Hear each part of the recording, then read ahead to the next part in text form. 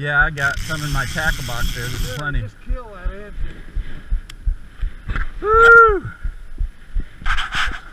In the tail again. Yeah, it's a kid. Yeah.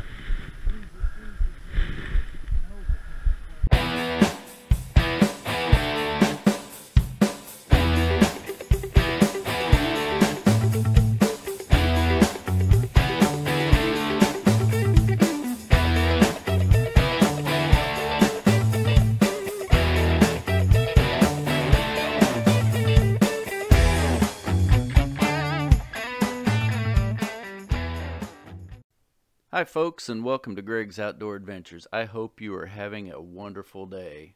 Today is the middle of February. Not much going on. Hunting season's over with.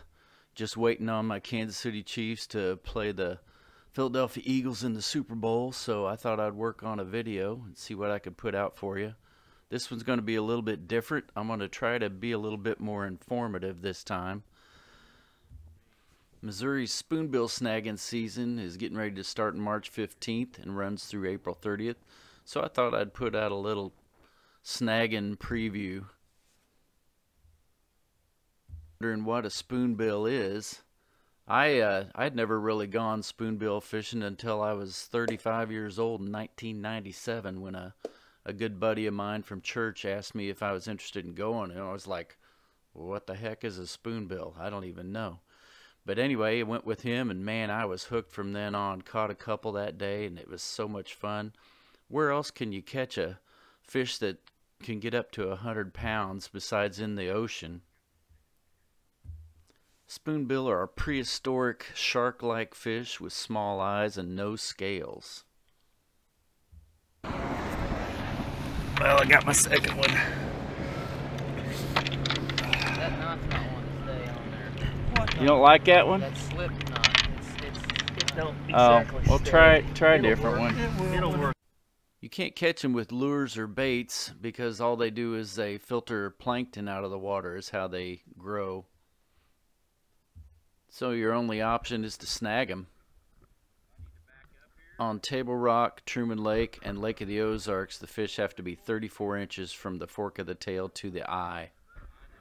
The traditional way to catch them is to tie a heavy weight to the end of your line and then tie a couple of big treble hooks a foot or two above that using stiff rods and 80 to 100 pound test line.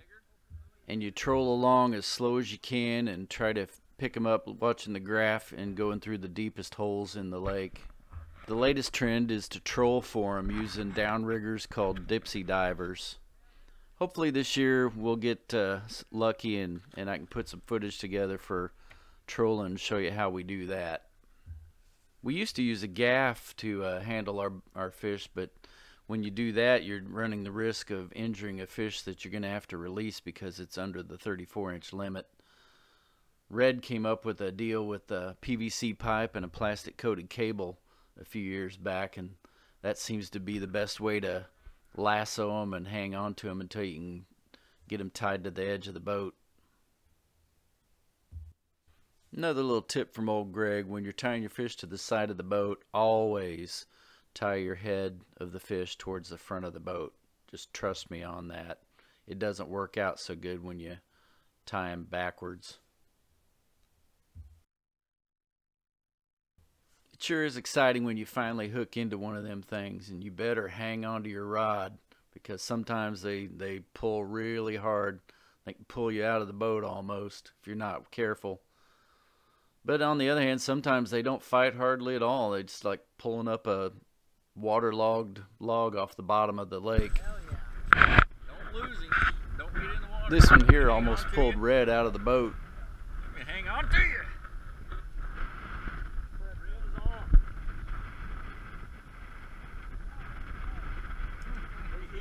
This is a monster. Where's that tail man? It's right here under my feet. You okay?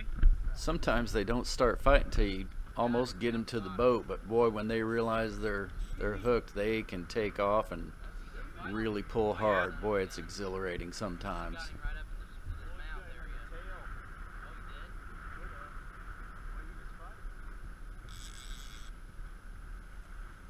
got enough line.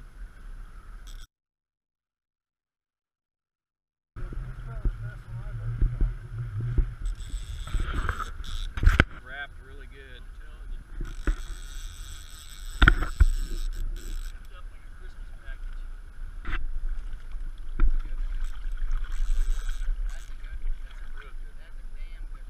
Fat mama.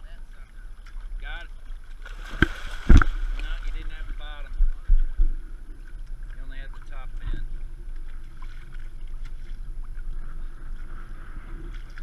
Give me the gaffer. You got him wrapped up so good. Still don't have the bottom. There, it looks like you got it. Boy, you ain't very good at that thing. There you go. Loosen it. I know. Boy, that's a good one there. You want me to gaffer too? Jesus, cut it out if you want. I don't care. Boom! Where's that? Red! Give me a High knife. five, Ben. Give me a knife. Can you go out around that?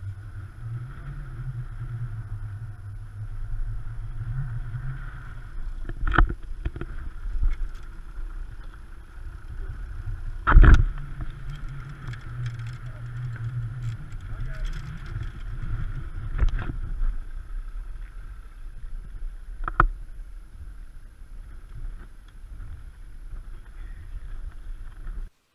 All the footage in this video is over the 2019 season, multiple trips. The legal limit you can keep is 2 fish per day, and as soon as you catch your second legal fish, you have to stop fishing immediately, and all you can do from then on is drive the boat and help out in any other way you can with the other fishermen.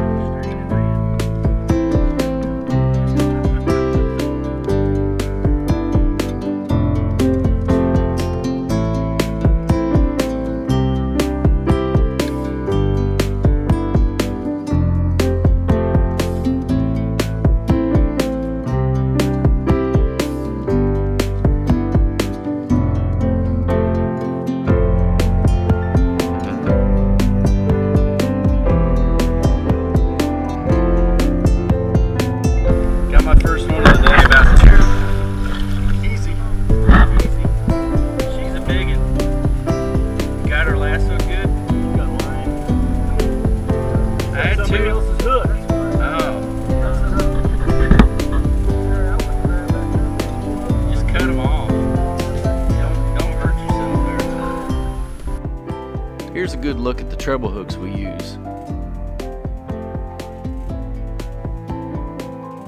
Thank you for watching, folks. I really appreciate it. I hope you enjoyed that. Hope it was informative for you too this time. I'm thinking about putting together a video of how to clean one of these fish, and also have put together some cooking videos on this. If you're interested in either one of those, let me know and I'll take that into consideration this year.